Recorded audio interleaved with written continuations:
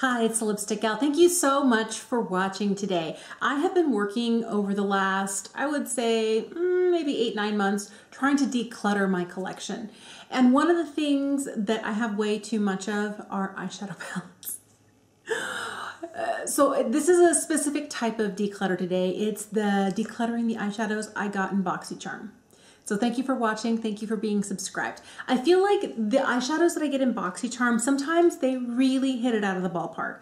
There were a few in here when I was playing, I'm like, oh yeah, I love that. And then there are a couple of others where I really feel like it was, we promised to give you a palette every month. Here we go.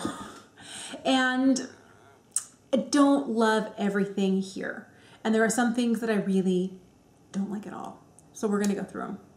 So I'm just gonna grab, it's all kind of right here on the table in front of me, and I'm just gonna grab things in no particular order. So this is one of those palettes that I was sure when I saw the preview of it, I wasn't gonna like it, I wasn't gonna use it. This is the Dominique Cosmetics Celestial Thunder. It's kind of like a smaller version of the Celestial Storm, which I think has like 4 more shades in it. But I really like this palette, and I actually use it. So this is one that is staying. This is one that came in June's box. This is the Beauty Creations Cali Chic. I got a really beautiful look out of this. I haven't been wearing a lot of eye makeup recently. I don't know that you probably wouldn't think that with the eye look I've got going on today, but I want to try this again. It does really remind me of the California Love from ColourPop, but I like that this is cardboard packaging. I like that it's 9 pans. I like that it has a mirror.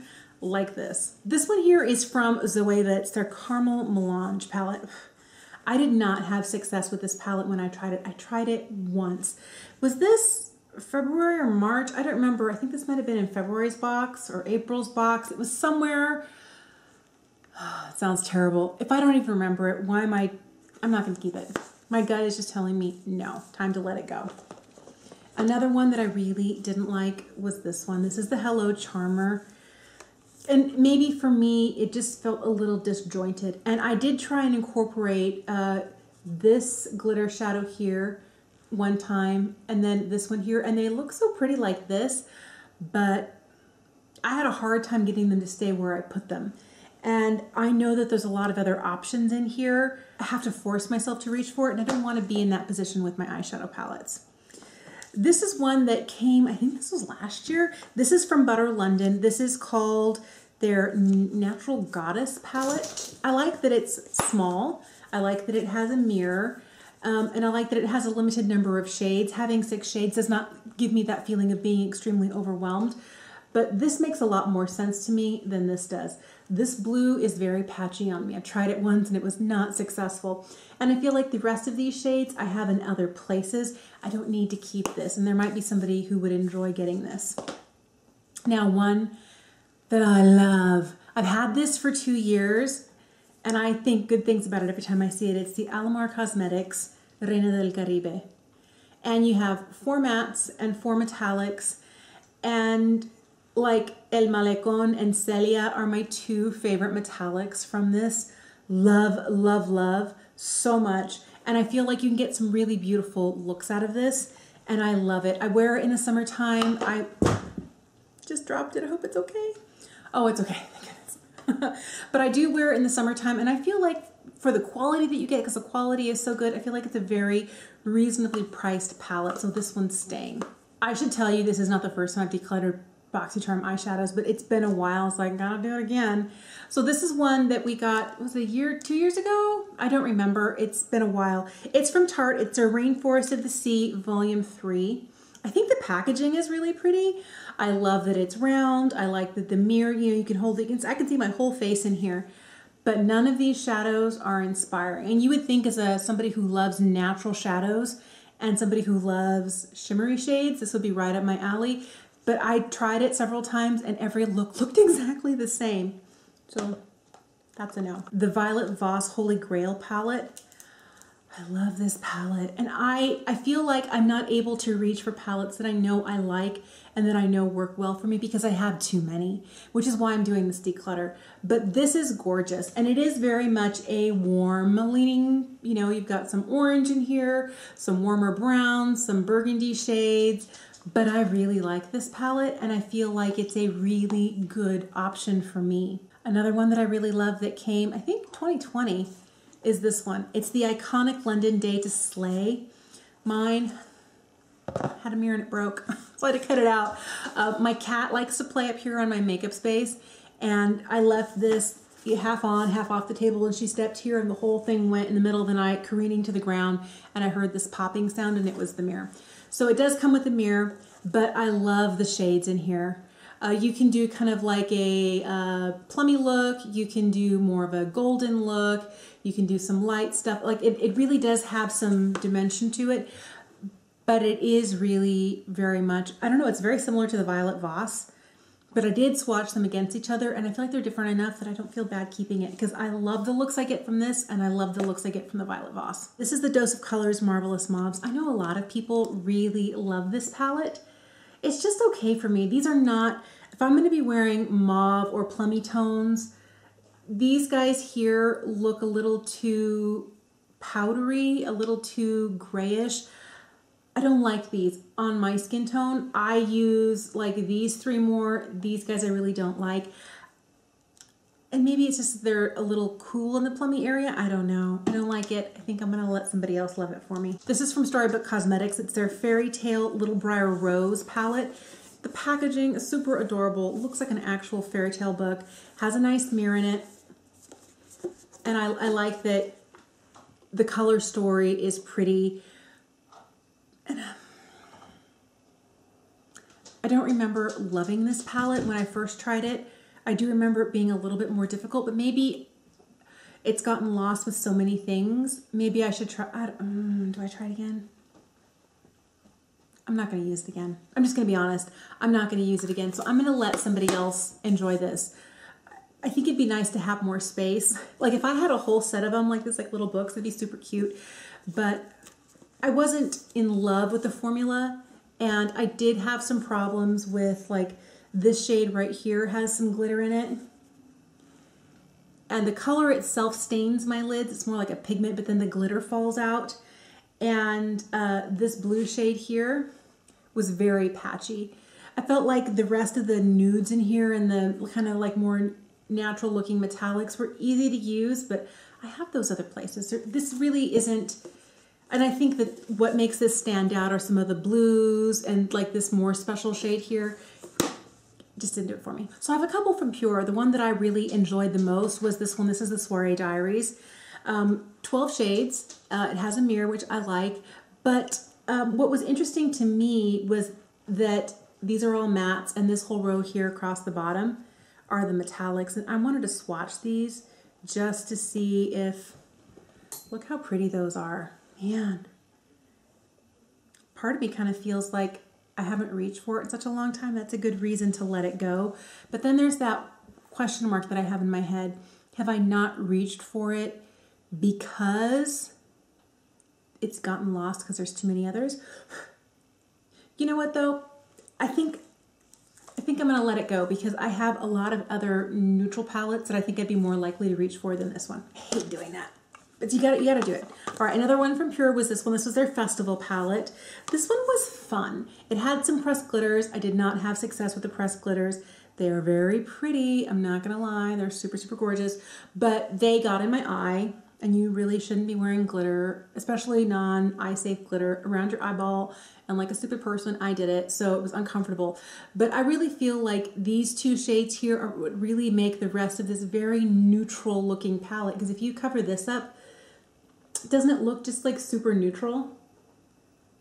And it's these 4 shades here that really give it that extra pop. I haven't reached for it in more than a year. I think I'm gonna let it go. Like the Soiree Diaries. Oh, I think they both have some beautiful shades in there, and part of me is like, well, depop the ones you like. I'm just not gonna use it. I just know I'm not. This one here, this is the Ace Beauté Grandiose palette. I think that this one, okay, I like the formula of these, especially the metallics in here, because they're beautiful. Like, but we've seen these metallics before. What really makes this palette special are these 2 shades here. And these are 2 that I don't normally reach for. Oh, my dog just tooted. Oh, down here, it smells awful. Oh, I could not go on without saying it smells so bad in here. Sorry. But I don't use these shades, and the rest of this just looks like a really beautiful, when you cover these up, just a neutral palette. I don't know. I don't know. Part of me feels like I should try this again because these guys are so pretty. I mean, look at those. I think I might hang on to this one. I probably shouldn't, but I'm going to. Do you remember this? I've had this forever. Forever. I've decluttered so many palettes from Boxycharm, but I can't believe I still have this one. This one is from Blink Cosmetics. It's their Electric Eyes palette. It was a collab, and these, oh, these are still soft and beautiful. Look at these. And I like that it's a 5-pan palette. Let's swatch these next to these ones here from Ace Beauté. So these guys here are the Electric Eyes palette. You know what's funny is that they're pretty, but I don't think that they're as metallic as these guys. There's one more in here that I didn't swatch. It's more of the champagne-y shade. Goodbye. Oh, that's hard. That's hard. So do you remember getting these? These are from Ace Beauté as well. And I thought these were fun because they really do feel like a ColourPop Super Shock shadow. This one's right here. And this one is called Ice Latte. I think I'd be willing to keep this one. It's a really pretty bronze, and it has silver sparkle in it. And this one here is called Cotton Candy, and it's, I haven't reached for it in a long time. And it's a pink with a gold shimmer right here. I don't see myself wearing this shade. Down to the last few. This is one that I got years ago. This is a ColourPop palette. This is the Semi-Precious. I remember when ColourPop launched in Sephora for the first time, must have been 3, maybe 4 years ago. And this was one of those that was exclusive to Sephora. Oh, these are pretty. They're right along in here. I like this one. I think I'm gonna keep this one. I'm a mess. I'm a mess. I need to remind myself not to touch my face. The last two are from Tarte. I think these are all of my Boxycharm palettes. This is one that just recently came. I think, no, this was the June Boxy Luxe one. This is the Tarte Pro, or the Tartist Pro, and it looks like this. And so you have 16 matte shades, and then you have 4 shimmer shades. I loved the look I got from this palette. And I haven't really had a chance to use it a lot, so I'm definitely gonna hang on to this. I've heard good reviews about this palette. So the last palette that I have that came in a Boxycharm is this one. This is from Tarte. This is their Clay Play Volume 1. They don't make this one anymore. This one came out, was it 3 or 4 years ago? And I got this one because Rach Loves talked about it and said it was so good. And it is so good. So if you have this palette and you haven't used it in a while, pull it out. I love these softer shades here, like this one, and this one here for a really super simple eye. I've used this black and this brown as eyeliner. I've used them to smoke out the outer corner. I've used all 3 of these shades as eyeshadow, but this is the only one that I use as like bronzer. This one's too orange, this one's too deep. But the Clay Play means you can use it anywhere on your face. It does have a nice size mirror, and I really like this palette. And it's got a nice magnetic closure. I like that it's cardboard packaging. I like everything about this palette, and it still smells a little, I don't know if it's chocolate or vanilla. It's probably vanilla because it's Too Faced that does the chocolate, but it smells good. It smells a little cocoa-y to me. Love this. This one's staying. I'm keeping these 9. So if we're not counting these guys as a palette, there are 9 other palettes that I'm letting go. And that's funny because that's like exactly half. Wow, that's a lot of eyeshadow. It'll give me a little bit more space. I'm not trying to replace what I'm getting rid of with other things. I'm trying to just kind of curate my collection, and I want to get to the point where I only keep what I really love and what I really think I'm going to use. I don't expect myself to use it, like with as many eyeshadow palettes as I have, I can't use them all like every day or, several times a week. I do, there'll be some that I only use a couple times in a year, but they need to really have a place. And I feel like everything that I'm getting rid of didn't really have a place and was just eating up space. Didn't like the formula, didn't like the color story. For some reason, overall performance didn't work for me, or it just didn't call to me. And I feel like what I'm keeping, it's a lot of warm toned eyeshadows in here, but that's who I am. That's the kind of gal I am. So there you go. Thank you so much for watching today. Let me know if you get a subscription box, if you have certain products that you've received in your subscription box that are your ultimate faves, or ones that you feel kind of like, it might work for somebody else, but it's definitely not for me. I'd love to know in the comments down below. Thank you for watching. Thank you for being subscribed. Have an amazing day, and I'll see you again soon. Bye.